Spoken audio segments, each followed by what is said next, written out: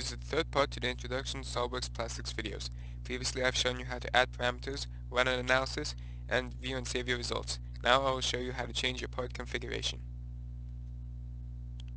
Begin by going to Help and clicking on Settings. Then check the box that says SolidWorks Configuration Integration if it is not already checked, and then click OK. Then go to your Configuration Manager. Double-click on the second configuration, and then choose Yes. Go back to your Plastics Manager and mesh the second configuration by right-clicking on Shell and then clicking Auto.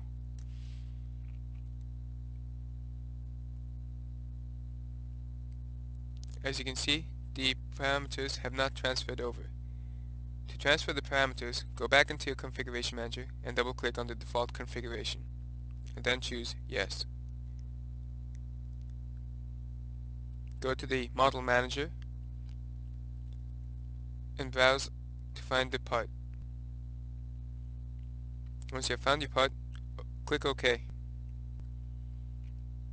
Right-click on the default configuration and choose Copy Parameter. Then right-click on your second configuration and choose Paste Parameter. Then click OK. Then go to the Configuration Manager and double-click on the second configuration. Then click Yes.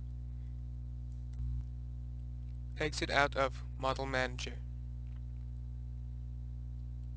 Go back to the Plastics Manager, right-click on Gate Selection, and then open Settings.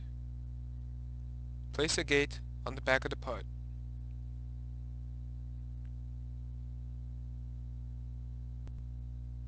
Click the Add Gate button, and then click OK.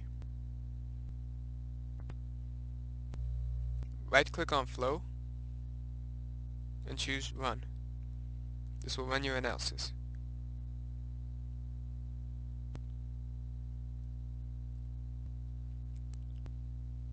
Tick the box that says Air Traps, and as you can see, there are fewer air traps as compared to the previous model.